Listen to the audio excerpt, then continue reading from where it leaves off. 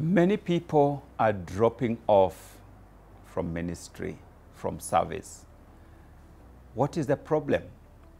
My name is David Oginde, and I just want to share with us on this particular matter about remaining true to the call that we have received. Welcome to CITAM Church Online.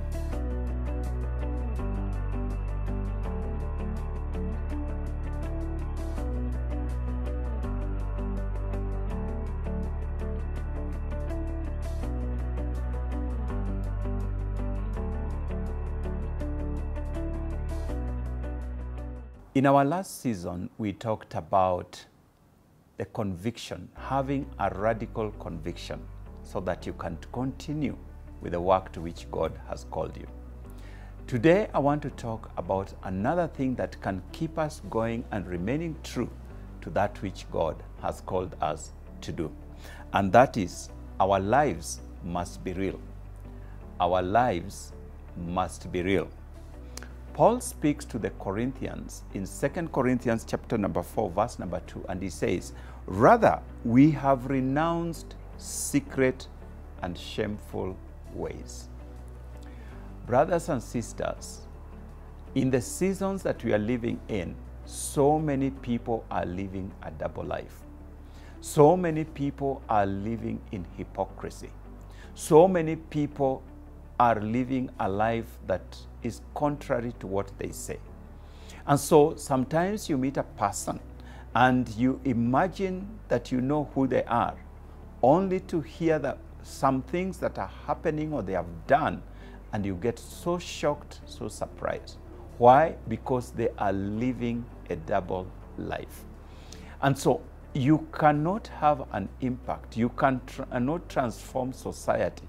You cannot win others. You cannot have followers as a leader when your life is double, where you are living one thing in public and you are living another life in private. That will not get you where we ought to be. And so if you are going to be a man or woman that God uses to transform society, to impact the world, you must be a man or woman whose life is real. Our lives must be real.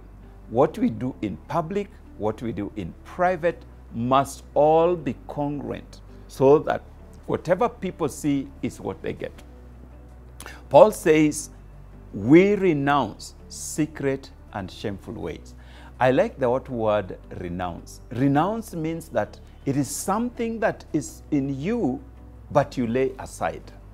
It is something that is happening, but you lay it aside. Life is such that there are many things that we would want to hide from people. There are many things in our, like they say, skeletons in our closet that you would want to hide from people. Now, what Paul is saying here is that we do not just cover them up, but we actually renounce them. That means that if it is a secret activity, we stop getting into that activity. We stop doing that thing. If it is something that is happening in your life, you run away from it. You get away from it because it will not be part of your life. It is something that is going to cause you to live a double life. If you are engaged in a relationship that is illicit, you get out of that relationship so that you can live the straight and narrow path.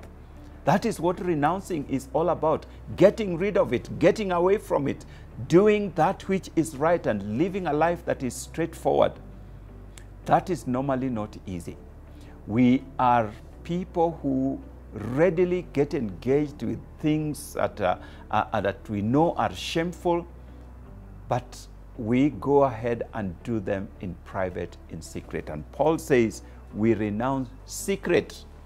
What a secret means is that you just know it yourself or with another person, and you keep it covered, you keep it unknown, and you hope that it will never be discovered. That kind of a life is a double life. A person who is going to be used of God, a person who is going to have impact, cannot afford to live a double life, cannot afford to have secret and shameful ways.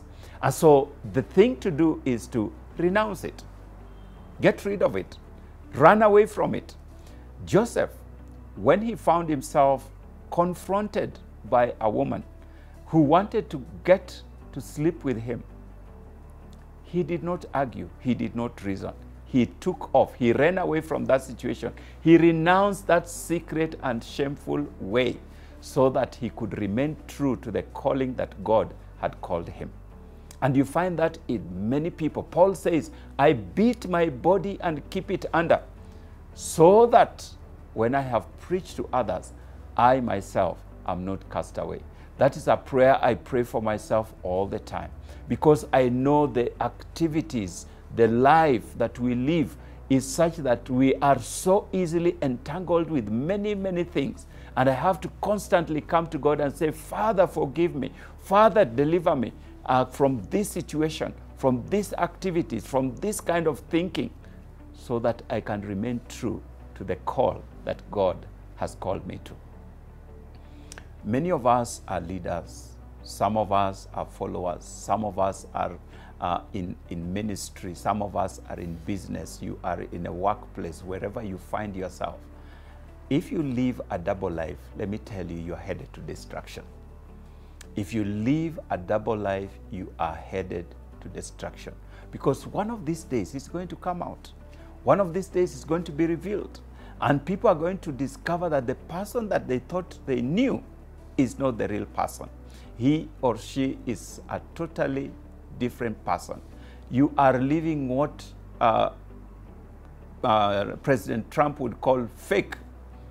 And so you have a fake life. My call to us is that we should live lives that are real, that we should live lives that are authentic. Wherever we are in public, whether we are in private, whether we are with friends or we are with enemies, whether we are with acquaintances or we are with strangers, our lives are the same all the time. In that way, let me tell you, you don't have to remember who you are. You just be who you are.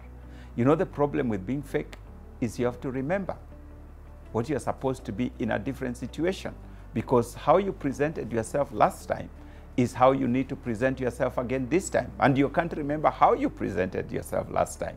So you have to remember. But if you are yourself, when you are real, you just be yourself. Life becomes easy.